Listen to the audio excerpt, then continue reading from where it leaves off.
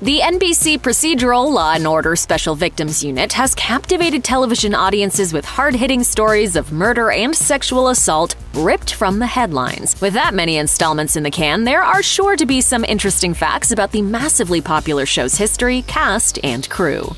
These are their stories.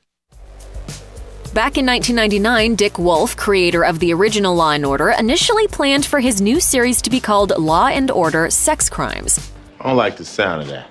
And neither did the production studio head at the time, who didn't want sex in the title. So Wolf went with the actual NYPD Sex Crimes Unit's official name, Special Victims Unit, honoring the real-life officers who investigate sexually based offenses in all of New York City's 5 boroughs. Rapper and actor Ice-T has played Detective Finn Tutuola for more than 16 seasons, becoming a fan favorite for his portrayal of the street-smart, no-nonsense detective. First spit that lollipop out before I smack it out your mouth.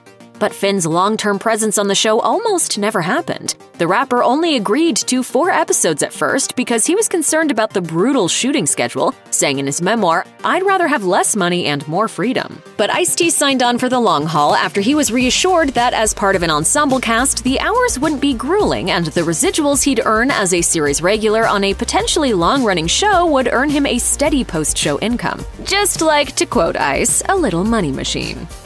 The addition of actor Richard Belzer as Detective John Munch made SVU the only primetime television drama ever to technically be spun off from 2 separate shows. The Munch character was previously in Homicide: Life on the Street, and also had a 4-episode run on the original Law & Order. Munch has appeared in 10 different television programs across 5 different networks, including appearances in The Wire, Arrested Development, and even The X-Files. Why is a detective from another network tracking down extraterrestrials on Fox? What I'm looking at here is an FBI agent likes to talk about space aliens. Shortly after being cast in the series as Olivia Benson in 1999, actress Mariska Hargitay actually became a trained rape victim advocate. She made the decision after her fan mail switched from autograph requests to real-life victims sharing their stories with the woman behind the fictional detective. But you survived the abuse, Gia. You're going to survive the recovery. Her dedication to victims of sexual assault didn't stop there. Hargitay established the nonprofit Joyful Heart Foundation in 2004. The charity provides support to survivors of sexual assault, domestic violence, and child abuse. The foundation even brought experts in the field together with the writers and producers of SVU to help craft storylines for the show. A ripped from the headlines 2016 SVU episode about a presidential candidate accused of sexual misconduct was set to air on October 12th. I'm a handsome, charming millionaire. Women throw themselves at me. But the episode was ripped from the schedule and postponed for undisclosed reasons, and may never air at all. Some speculate it may be shelved permanently because a few days prior to the episode's original air date, the infamous bombshell Access Hollywood tape featuring then-presidential candidate Donald Trump was leaked to the press. Meanwhile, Ice-T says the lost episode wasn't one of the show's best, and he thinks they got rid of it because it was too on the nose. But he also adds, "They paid me for it. I don't give a f*** really. I got my money."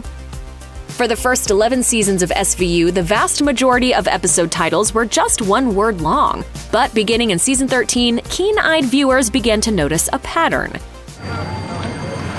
Police work.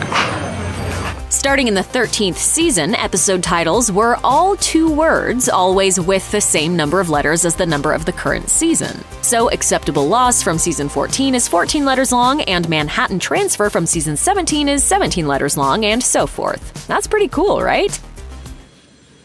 Look at me, I just know stuff. But when season 18 premiered in late 2016, the titles stopped following a specific pattern. Or did they?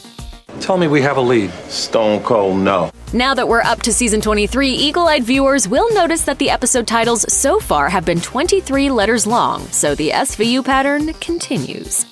Thanks for watching. Click the looper icon to subscribe to our YouTube channel. Plus, check out all this cool stuff we know you'll love too.